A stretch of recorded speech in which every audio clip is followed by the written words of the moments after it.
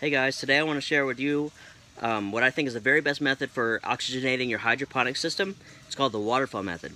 And then I want to share with you a link about how I built this this large hydroponic system. It's got 150 channels, and how I've been growing broccoli and bok choy, Asian greens, lots of celery, head lettuce and salad mix, Napa cabbage.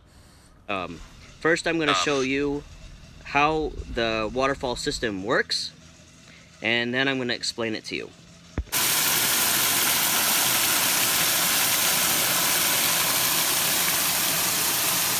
Okay, very briefly, this is how this works.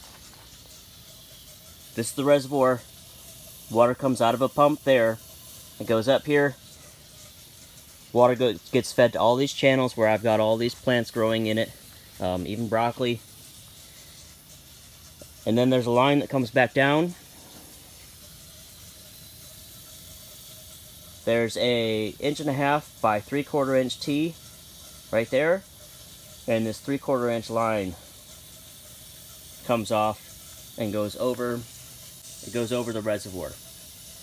I drilled 1/8 inch holes on 1 inch centers, and I have a valve there to where I can control that pressure or shut it off if I need to. And that's it. Alright, so that's super simple. I used to use air stones. I used to use hydrogen peroxide, and none of it did as well as that did. So that's why I think it's the very best method. My roots are always super duper white, and this system performs really well, and I think that it's mainly because of that waterfall method. Also, there's a lot of cons to using air stones. They can change your pH, they can heat up your reservoir, all those kinds of things. This does not do that. So I hope you liked watching it. Look down below in the description for a link on how I built this system.